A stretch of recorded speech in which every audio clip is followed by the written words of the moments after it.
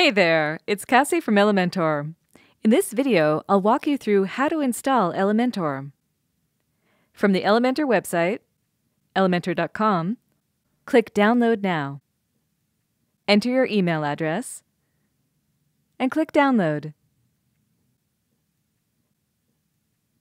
Go to the WordPress dashboard. On the Plugins page, click Add New. Upload plugin. Choose the zip file from your computer. It'll be in your downloads. Press Open and Install Now. Then just activate the plugin, and you're ready to go. Now let's go over an alternative way to install it.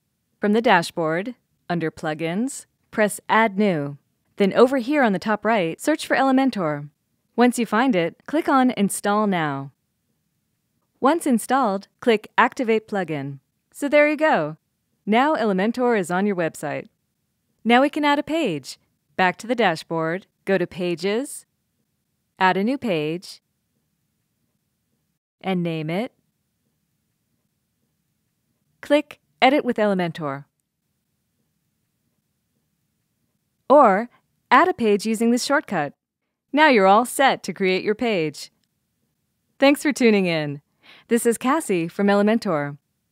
To learn how to start using Elementor to design stunning websites, check out the next video in this series. And don't forget, subscribe to our channel.